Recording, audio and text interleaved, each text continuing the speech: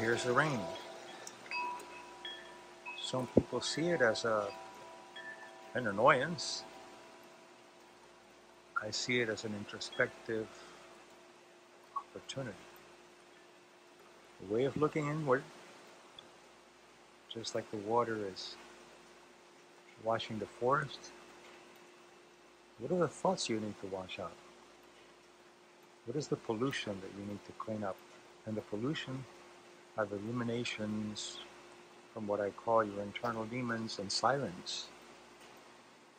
And these are just neuropsychological facts that come from our ancient brain, the bicameral brain.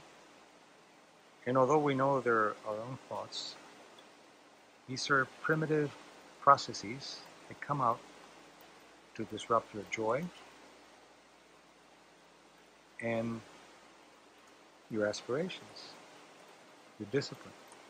The enemies of discipline are the sirens and the demons. The sirens are the thoughts that come and tell you, oh, you can wait for tomorrow, don't do it now, just take a break, moving you away from discipline toward pleasure. The demons will say the thoughts of, don't go out, it's raining, you might have an accident, stay home and be safe. And that's what needs to be cleaned out.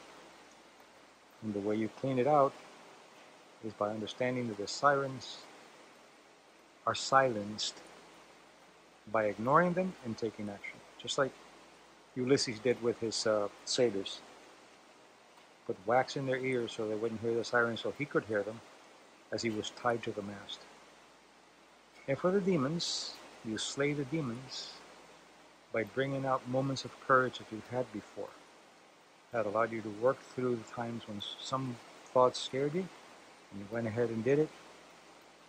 Embody that, take action. For both of them, you say no, and you take action. These are not delusions.